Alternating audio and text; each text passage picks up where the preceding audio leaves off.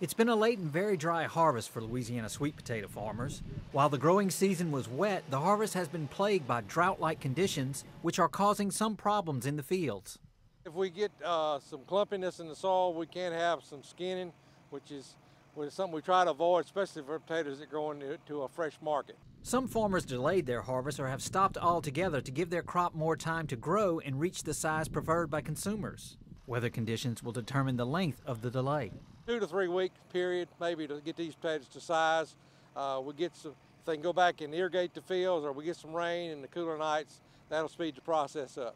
Growers have been pleased by the yields they are finding in the fields and are surprised by it, considering how difficult the growing conditions were. I'm here in the fields that they're being able to harvest a lot of 600 bushel stuff this year. That's an exceptional good year. I mean, the statewide average normally in most years is 4 to 425, somewhere in that range. Tropical Storm Harvey came through the week before many farmers were scheduled to start their harvest, delaying it. Harvey did not appear to cause any damage, but once the harvest began, the damage became more evident.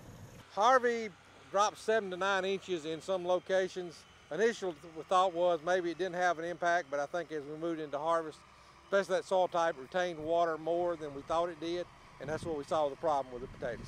Prices remain good for growers, and consumers should find plenty of fresh sweet potatoes soon. With the LSU AgCenter, this is Craig Gautreaux reporting.